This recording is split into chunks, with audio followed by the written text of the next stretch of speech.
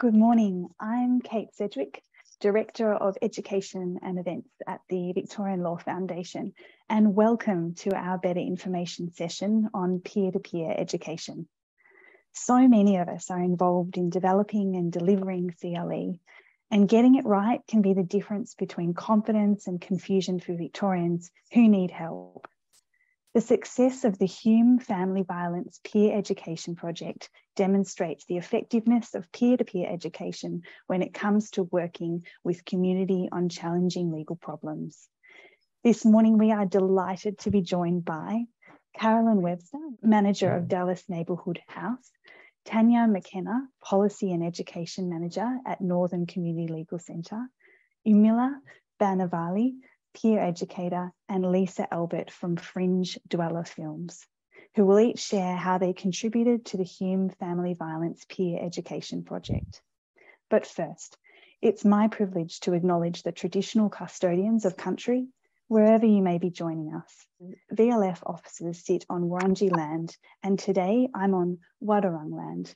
We pay respects to their elders and to all the generations of Wurundjeri and Wadawurrung people and other First Nations people, and acknowledge that the lands were never ceded.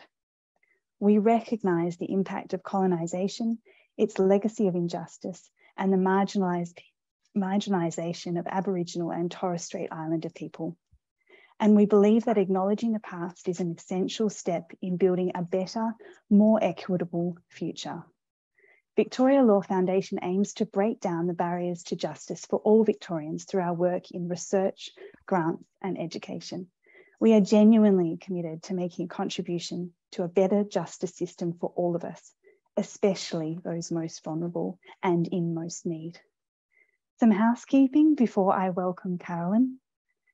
Cameras and mics will remain off for all attendees. The chat function will be reserved for technical issues. There will be a question and answer session after the presentation, so please put your questions in there, and you can upvote questions you would like the look of too, or would like us to ask too. We will be recording this webinar, and you'll receive a link to the recording, PowerPoint slides, and other resources mentioned shortly after we're done. Thanks, Kate. I just thought I'd start off with a little bit about Dallas Neighbourhood House. First, we've been established for about 30 years. Our original home was a 3-bedroom office of housing property in Dallas, which we quickly outgrew. Nowadays, we offer a range of adult education, which is English language, digital literacy, and vocational programs. We also do social and recreational programs and have a very large emergency food relief program that caters for about 130 households a week. So now for the project, I started here at Dallas Neighbourhood House about 2 years ago. And one of the first things that I did was to start meeting with our partner organisations and learning a little bit more about the community itself. We had, I guess, a cooperative relationship with the Northern Community Legal Centre in that they would use one of our offices a week for an outreach program, but that had sort of gone by the way because of COVID. So when it came to identifying the needs of the community, I met with Jenny Smith, who's the CEO of the Northern Community Legal Centre, just to find a little bit more about what they do, who they service, what the needs are, that sort of thing. And I sort of, the takeaway from that meeting with Jenny was that the majority of the work that the Legal Centre do is around family violence. And the stat that she told me that kind of really stuck with me was the fact that Hume has the second highest number of family violence incidents in metropolitan Melbourne. So I thought, well, there's something that perhaps Dallas Neighbourhood House needs to be looking at. Anyway, a few weeks later, I came across a funding grant stream that was only open to neighbourhood houses. So it was managed by our peak body, and the funding came from the Sydney Myer Foundation. So I thought, okay, that, we're in with a good chance. It's only open to neighbourhood houses. The scope of what was being funded was quite broad and included things around gender equity and family violence. So I rang Jenny. I said, hey, would you like to partner? Let's do something together. So we met along with Tanya and came up with the idea of doing a peer education project. So that was, we would take a bunch of Hume women, different ages, cultural backgrounds, through a series of education sessions, and the end product would be a video. So we thought, yep, that looks like a great project. Went away, started working on the project, on the funding submission. And as part of that, I made contact with Fringe Dweller Films, who I'd worked with in a previous role. A lot of their work is around social justice issues, so I thought they would be a really good fit for our project. So we got the grant, we put an MOU in place. Dallas Neighbourhood House was to do the project management. The Northern Community Legal Centre was going to do the education. So once we had all that in place, we were off and running. We started with an expression of interest process to recruit our peer educators. And we ended up running that twice so that we had a good pool of women to choose from. In our grant application, we said we'd like to have 10 peer educators involved in the project. And at the end of that EOI process, we had about 30 women wanting to participate. So what I did, I rang them all individually just to find out what their motivations were, what their availability was.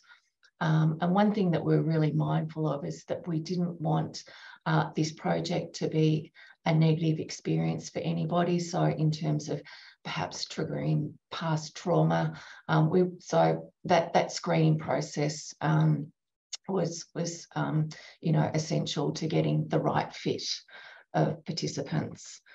So at the end of going through that screening process, we had 13 women that we thought would be good for the project. By the time we came to start, we had 12. And of that 12, they were aged between 30 and 65 and came from 8 different cultural backgrounds. So I'll throw now to Tanya, who will talk about the next phase of the project, which was the training component. Yep. So Caroline mentioned the high rates of family violence in the city of Hume. And so they remain stubbornly high. So we're looking at around 4,000 incidents every year in our region where police are attending. Because of that, as an organisation, we've really tried to prioritise access to our services for victim survivors of family violence. So I think when I first started at Northern a few years ago, that was at around 40%, and then it went up to 50%. We're actually now tracking at about 68% of our clients who identify as victim survivors. So the way in which we've tried to really focus on increasing access, we have dedicated family violence lawyers. So 6 out of our 10 lawyers are family violence related, and they help women with a range of issues, including intervention orders, child contact orders, advice about divorce proceedings, assisting with debt and fines, victim compensation, and getting a name off a lease where that is required as well. We also recognise it's really important to have bilingual community development workers, because that engagement with our local communities in the language that they understand is so important to facilitate access to legal services. We also provide duty lawyer services at the Broadmeadows Court for family violence intervention orders. And we participate in the early resolution service, which aims to negotiate and reach agreement on IVOs, including safety provisions prior to court proceedings. We conduct family violence and family law legal clinics, and we try and have those at places accessible to women. So Caroline mentioned we previously had outreach at the Dallas Neighbourhood House, that being one of those locations that women feel comfortable to go to. We also convene the Hume Family Violence Network meeting, and that's to ensure a coordinated response by the sector to family violence. And we also have Week Without Violence prevention activities that we coordinate across the sector. So that's coming up shortly in October. So moving on to the next slide. So I just wanted to link this in with key projects that we do at Northern. So one of those is the Safe Landing Project. So this project is really critical. It combines wraparound support for women experiencing family violence who are on temporary visas. So in addition to all those other things I mentioned, that migration advice is really important to help women to access residency pathways, but also to have job rights and study rights so that they can support themselves independently. The women coming through that program are often told that they'll be deported if they take action, that their kids will be removed, that they might be made homeless. So this is a really important work of debunking those myths around family violence and ensuring that women are aware of their rights. We also know that those women are arriving, they don't have family support in this country. They're isolated, there's language barriers. They don't know about what the services are that are available to them. So that's the challenge, and that's where this project meets a really important need, is how do we reach those really isolated women who are living with really extreme forms of family violence. Just a little note about that project. We have now had, this was a short-term project funded for 1 year. It has been extended for a further 3 years, and Monash, Southeast Monash Legal Service is also implementing the same Safe Landing project. So we'll be working in partnership with them to ensure coverage across the Melbourne Metro region. Just moving on to the next slide. So again, why this project is so important, I mentioned the Safe Landing project, but before that, we had a small pilot project called the Indian Women's Family Violence Project, and that was also targeting women who were newly arrived and on temporary visas and providing that wraparound migration support. But we also collected quite a significant amount of data on those women's experiences as well. So you can see some quite startling statistics in this slide, in that of those women on temporary visas, physical violence was 93%, sexual violence, which we know is always underreported anyway, that was disclosed at 56%, forced servitude 50%, injuries requiring medical treatment 39%, physical abuse during pregnancy 28%, and attempted strangulation 28%. So some very sobering figures that really highlight that we're talking about really high-risk forms of family violence for women who are stuck in these situations. And so we recognise that these women, they may not be engaging with services, they may not know about their rights, but they will be chatting in language to other women that they meet, whether that's in a playground or at a doctor's office or at a specialist grocery store. So that's where peer-to-peer education comes in. It's how we can support women to reach out to other women in their community and let them know about what supports are out there so we can try and impact against these quite disturbing statistics. So just moving to the next slide. So what did we actually do? So we participated in providing training to our peer educators.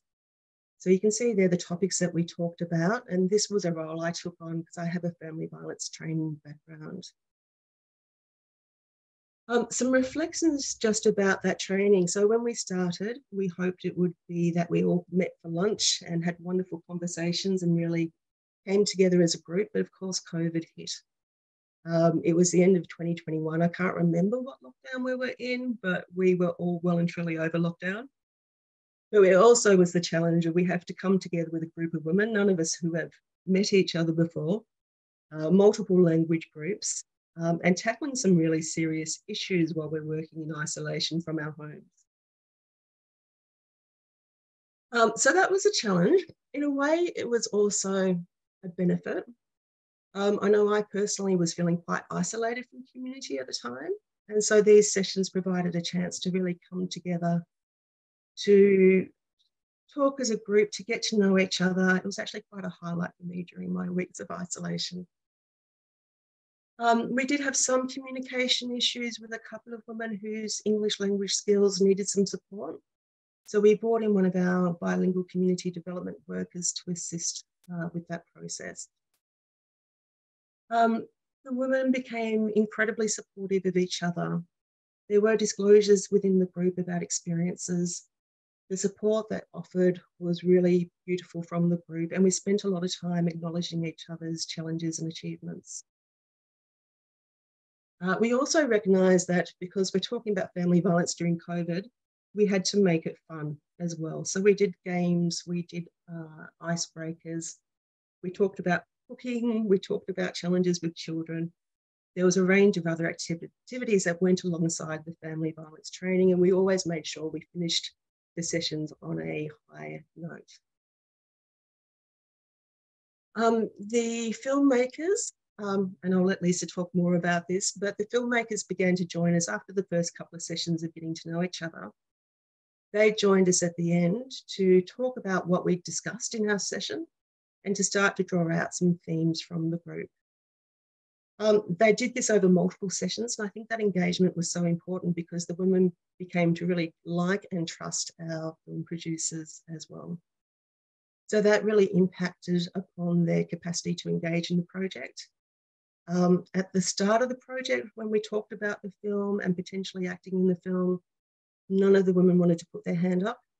By the end of the program, everyone wanted to be involved, and I think that was a real credit to the relationships and the confidence that the women had. So although my role was just in the training, I was so intrigued with the making of the video that I was also participating in that in a very, very minor way. And occasionally just there to answer questions like, which services would women go to for information? Where would they find this information? The women had identified during these sessions that take the first step was the theme they wanted for the video. That step being to find out about your rights in Australia.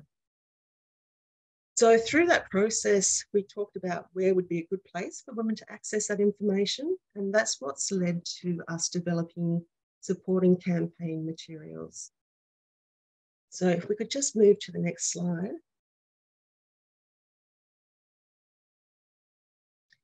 So we put some content on our website and recognising that this links so beautifully with our other projects, like our Safe Landing project, that it was something that was really quite a value add for us to include. We had that information translated into Arabic as well by our bilingual community development workers. And so that became a site which could be featured in the video when somebody is reaching out for assistance. We then thought, well, we also need a way of directing people to the website, and that's where the campaign materials in terms of posters and social media tiles was developed as well. So this quite organically prompted a campaign run by Northern Community Legal Centre called the Take the First Step campaign. And that was to distribute these posters as far and wide as we possibly could. So we have now got these posters up in police stations everywhere in our catchment. All of the offices of the Orange Door have these posters. The maternal child health centres have these posters. They've also been distributed to libraries and local neighbourhood houses.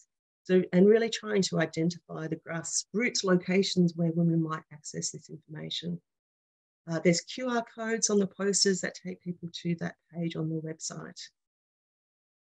And we are still working with peer educators about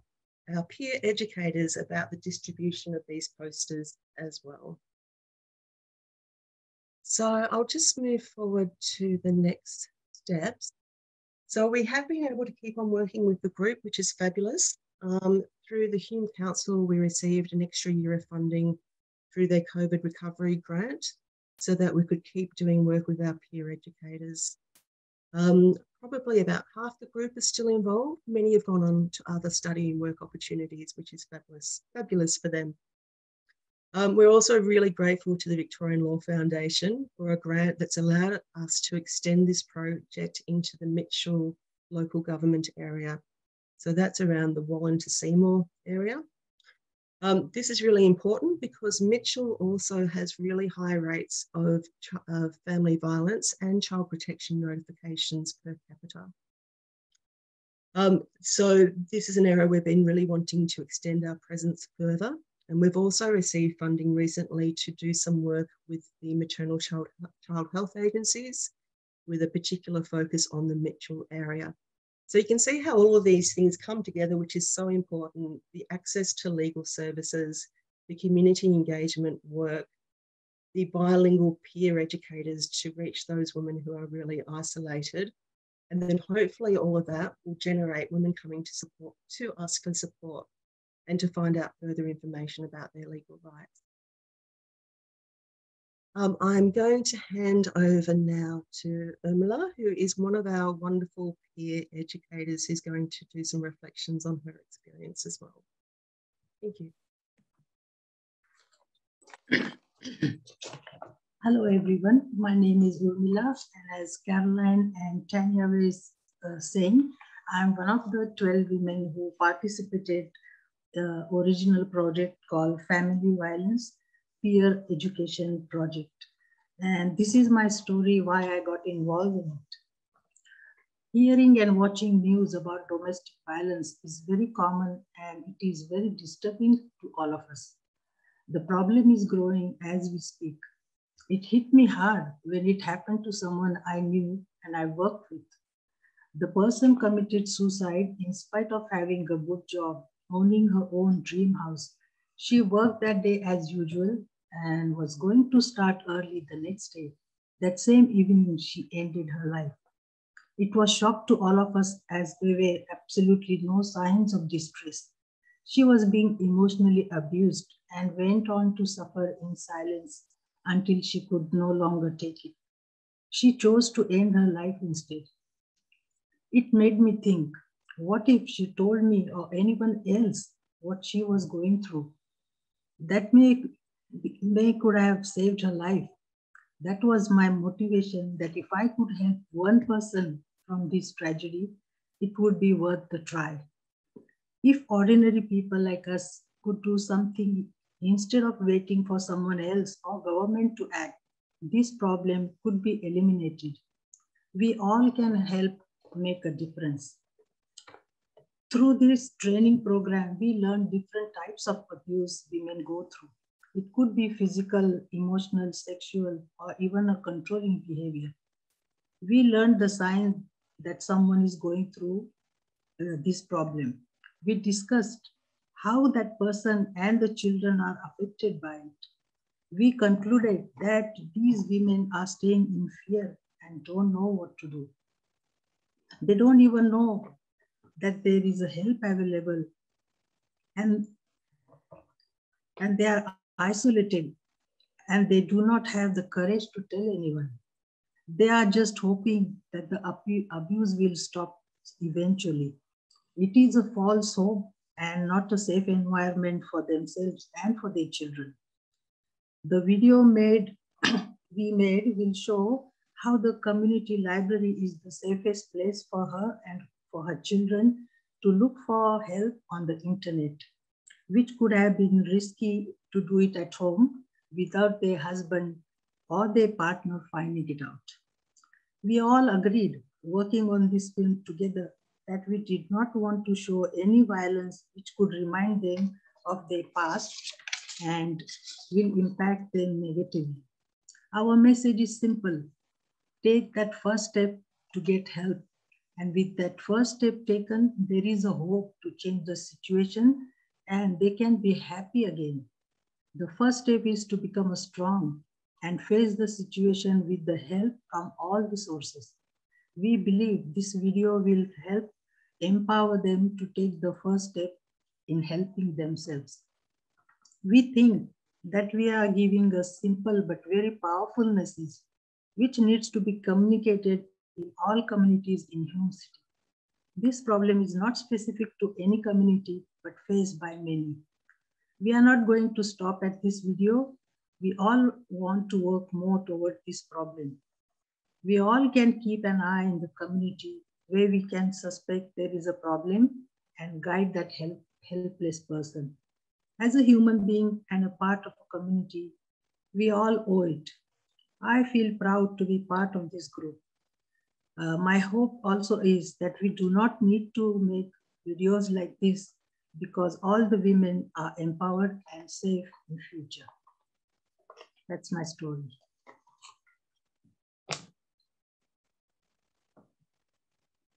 And I think I have, Lisa will take over from me.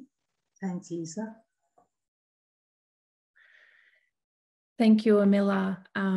I'm Lisa, and I'm a film producer at Fringe Dweller Films. My background is in anthropology, community development, and film producing. Gendered violence, and in particular family violence, is something I'm also passionate about. I've done several film productions in this space, and I hope to do many more. I was just going to give you a brief rundown on Fringe Dweller Films and what we do, and how we have played a role in this project. Fringe Dweller Films is run by myself and Vincent Lamberti. It's a small documentary production company. Most of our projects focus on centering voices that are rarely heard. These voices are often silenced or sit on the periphery of mainstream media and society. We do produce films for television broadcast, but we have a long history working alongside organisations to produce media projects like Take the First Step. Some of our past community productions have gone on to broadcast on ABC, NITV, and on SBS On Demand. Some have won awards at film festivals, and some have even screened at Parliament House. Topics include reintegration programs with prison inmates, public health messaging for communities directly affected by Melbourne's hard lockdowns, First Nations experiences of government policies like the Northern Territory intervention. Other themes include identity and belonging, living with the impacts of substance misuse, understanding homelessness, decolonising beauty, living with trauma, and the impacts of family violence on children. Sometimes we also create resources for the services, and we're currently working with the University of Melbourne to produce a practitioner resource guide on the care requirements of children who have lost a parent to intimate partner homicide. This particular work has been done over several years and has now developed into a feature-length documentary we're currently producing and pitching to broadcasters. This kind of work, though, is always interesting, and we love this. I'm amazed always at the courage and willingness of people to share their unique stories with the world, and it's a privilege to have this job and work with these issues. I do want to keep this short, and I'm happy to answer any specifics around the project at the Q&A, but I do want to briefly touch on our approach to collaborative filmmaking. Our approach has been refined over the years and obviously through these experiences, but essentially it comes from a belief that participants in the film should have agency over the process and the story. Films can be a powerful tool to incite action, and when it's produced by centering people's experiences and valuing them as the experts, a genuine collaboration happens. You often get a story with more authenticity, and a sense of pride and ownership develops. And perhaps even some people are proud to share this project and become spokespeople or advocates for the organisation that's facilitating the program. For us as filmmakers, this is what makes social impact filmmaking a success. Take the First Step is a social awareness video and an educational tool, as you've heard from the previous speakers. But it's also a story about how 12 women allowed a legal and community service and a couple of filmmakers into their lives, all Zoom sessions, and how they entrusted us to listen and then go away and digest their advice, to only come back with creative ideas in need of reworking until it felt right. The result is gentle and empowering. The lived experiences of women and children affected by family violence are emerging as key drivers to informing future policy and frameworks. And this video is a real life example of how it can be done. We hope you enjoy this video.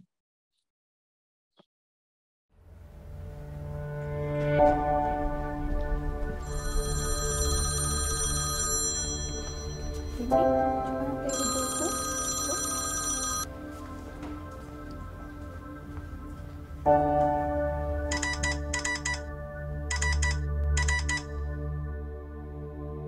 Excuse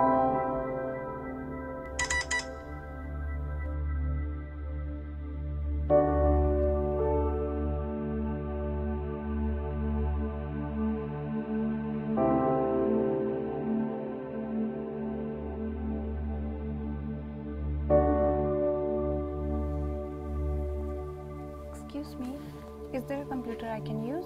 Yeah, come this way. You can use this one.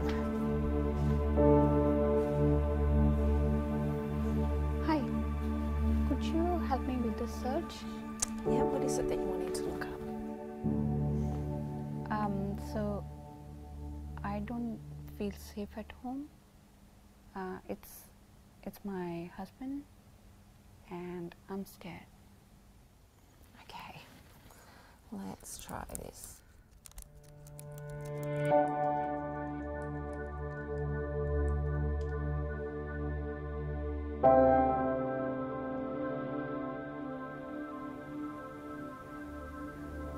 Thank you.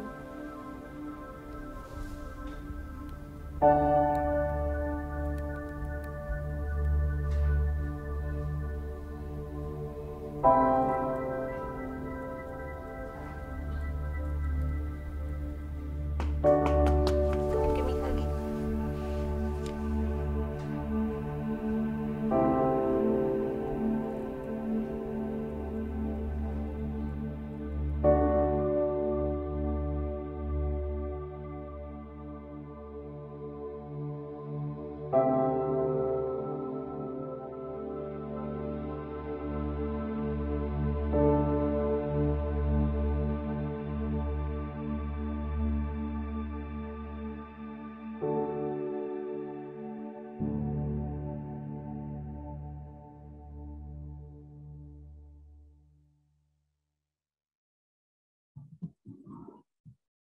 Thank you all. Before I commence looking at some questions from attendees, I just wanted to acknowledge you, Emila, and thank you for sharing your very personal story with us about what motivated you to become a peer educator. We're grateful for you sharing that with us, and I'm sure we've all learnt a lot from you sharing that story, so thank you.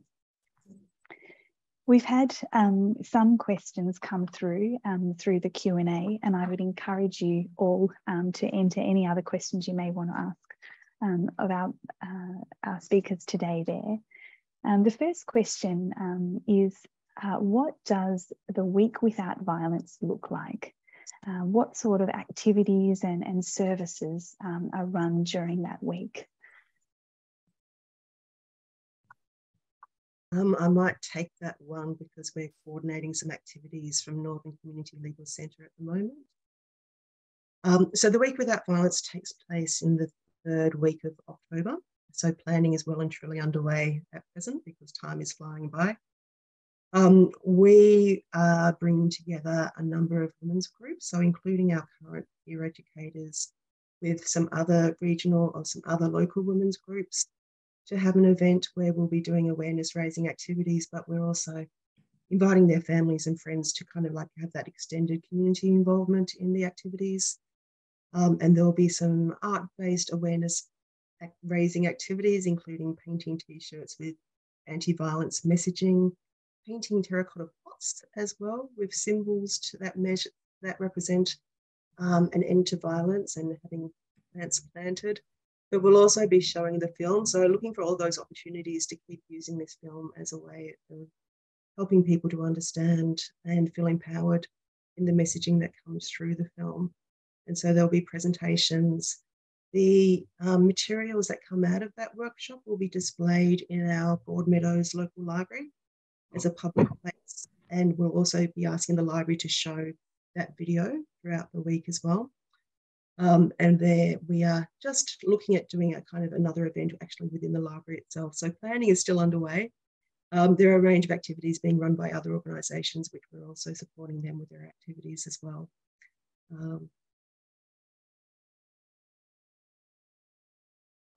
Thank you, Tanya. Another question it seems that a lot of thought and consideration went into where to film the video, and ultimately a library was chosen. It would be really interesting to hear the thought process behind that, and any insights you may be able to share about that.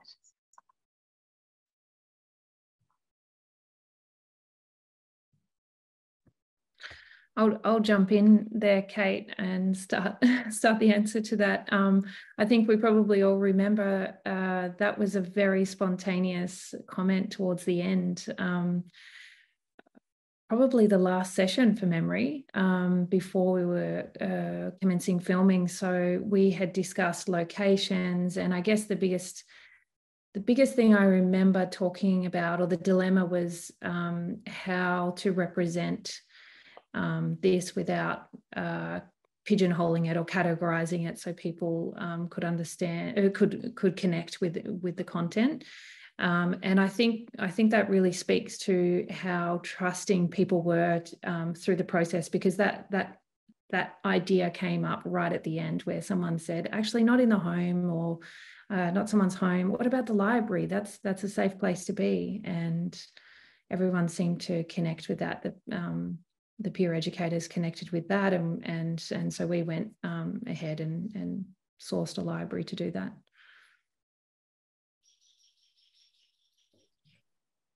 Thank you, Lisa. We've had another question come through in the chat, this Mark would like to hear more about how the peer educators worked with their communities and how the video was used. Was the video used by the peer educators when they engaged with community members? I'm happy to speak to this one, or did you want to speak to this one?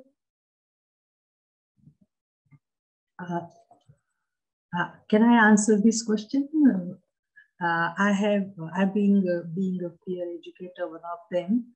I have circulated this personally in my own group, where I'm from Indian community background, and there were lots of friends who needed to see that, and I have done my bit, not in a big way, just the individual families who I have sent them to all my friends, and that's how I have tried to send the message. If they were not affected, it could be somebody, their friends and all. That's how we are trying to get through the network and send this message strongly, slowly but surely. Yeah, that's what I have done. And if I could just add to that, one of the things that we've all been doing since the video was uploaded is to share it with all of our networks and encourage our networks to share it with their networks, and so on and so on. So I hope actually everybody attending this webinar today will also share it with their networks, because we believe the film resonates with women from across Victoria, across Australia, not just the women of Hume.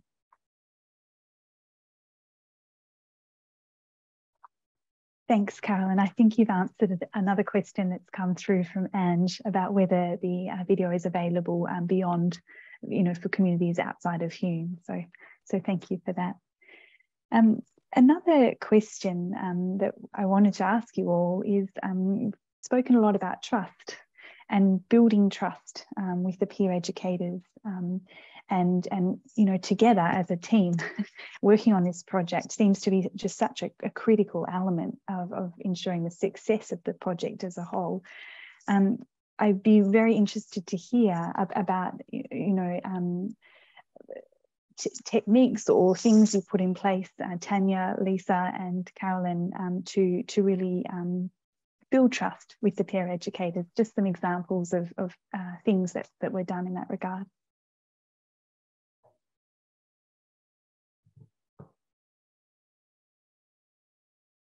Do you want to go first, Tanya, given that you were in most of the education sessions? Yeah, sure. So look, I think the amount of time we spent talking about things outside of family violence and getting to know each other on a personal level was a really important part of the project. And I think I think the women really set the scene by being incredibly honest and open from the outset. And then also being very incredibly supportive of each other throughout the course of the training as well. It was a time where everyone was under challenges and stress. So people were trying to deal with children at home, children with COVID, childcare closed. There was a lot going on in that time. So I actually think there was a fair bit of camaraderie of coming together as women to support each other during those times, as we tend to do in times of crisis.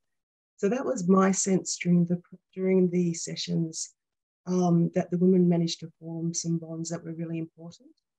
And I think I mentioned earlier on that ongoing engagement, though, the filmmakers coming in to each session at the end as well. If they had just come in at the end, it would not have worked. The fact that they came in and listened to the women and took on board what they said, generated that into an idea, came back, proposed their idea, workshopped that, refined it. And so I would hope that I think the respect for the women's voices was really hopefully apparent to everyone involved, that they were leading this project and we were there to support them as much as we could. As a participant, I would like to add that it was really informal and we were just like friends all together, just chatting and giving each other our experiences, exchanging our experiences, and there was nobody to judge us. So it was really a free environment that we could literally trust each other, and we didn't feel anything to share our experiences. That was the main key. We trusted each other and didn't make fun of anybody, or we just were very, and we all were passionate about this thing, that something has to be done. That was the main thing that put us together, that we wanted to see something coming out of this, and we are all still eager that there has so much to be done. Yeah.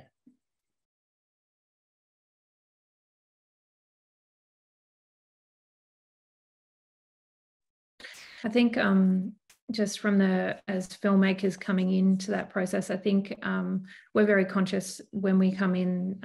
It might appear that we've got a lot of skills and expertise to create this, but we really come in with a different perspective, and we come to experts about something, and we're there to learn and listen initially, and I think that helps build that trust. I mean, I remember we were talking around, what you can say, what you can't say, even the dialogue. And that ultimately sort of ended up being spontaneous in the moment and what felt right in the moment once we were testing that out. But I think we did hear questions like answers to questions like what is family violence to you, and what does it look like, and how does it represent in the media and or across social media platforms. And we went away and we found some examples of that and came back and then workshopped that again to hear what possibly was good about that, but what didn't work, or what missed the mark, or what perspective it came from. And it just kept that conversation going for the whole time of the process. The whole process was about, reassessing and learning for us as well. Thank you. We've probably got time for one more question. I can see that there's another question that's come through in the Q&A that we won't have time to get to today, but I will make sure that we get an answer to that person. So to finish off, there's a question that's come through about whether there's been any positive engagement about this project from Victoria Police. Through Amila, we had a member of Victoria Police come to the launch and has sort of since gone on to say, if you ever need any sort of inroads into Victoria Police. So Amila was able to bring their involvement in, at that launch. Yeah. I can say that it was a good example for all women, because it was a woman police officer from ethnic background. So I think that was very impressive for women to see that can happen and there is a hope for them. They could relate to somebody. All right, well, I think that brings us to time. So once again, Tanya, Lisa, Carolyn, Humila, thank you so much for sharing with us today and for being part of our Better Information webinar. I've certainly learned so much, as I'm sure so many of our attendees have as well.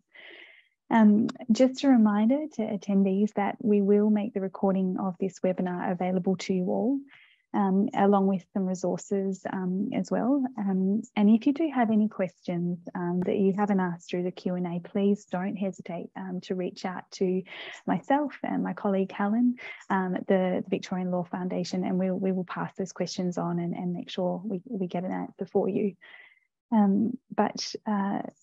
Thank you all once again, and I hope everyone has a good afternoon despite the apparently gloomy weather. Take care, everyone.